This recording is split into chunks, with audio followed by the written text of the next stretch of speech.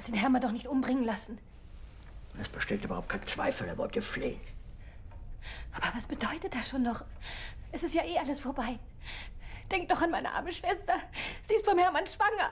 Er hat mit Himmler kollaboriert, er ist ein Verräter. Mit Verrätern gibt es kein Mitleid. Mit Verrätern gibt es kein Erbarmen. Er wird vor ein Standgericht gestellt und erschossen. Aber wem nutzt das denn jetzt noch? Es ist mein Wille!